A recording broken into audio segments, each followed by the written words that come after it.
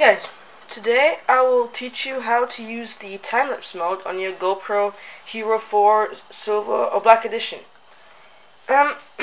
So what you want to start off with is you want to have the newest update on your GoPro. To do that, you just go into your GoPro app, as I showed in another video, and it should come right up. And then you install it. It's all automatically.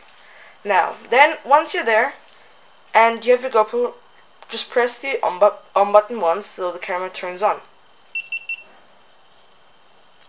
Okay, now as you can see right now, we're in the film mode. Now, we're just gonna go through. Now we're in the photo mode, but we don't want that either. We want to go into there. Now, I think of stock, it's in burst settings mode, but we want to go into time-lapse mode.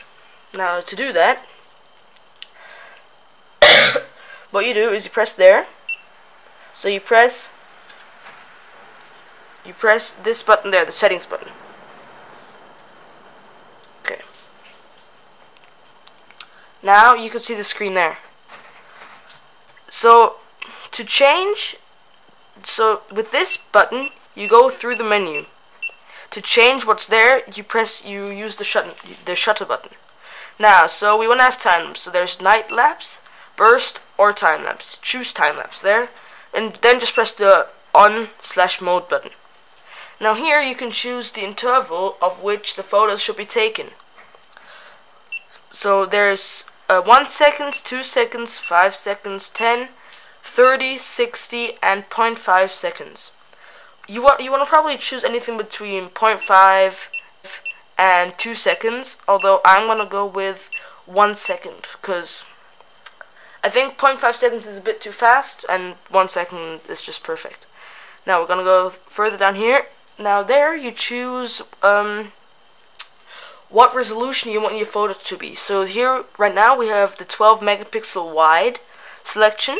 Then there's also 7 megapixels wide, 7 megapixels medium, 5 megapixels medium, and then again we're at 12 megapixels wide. You probably want to leave that there.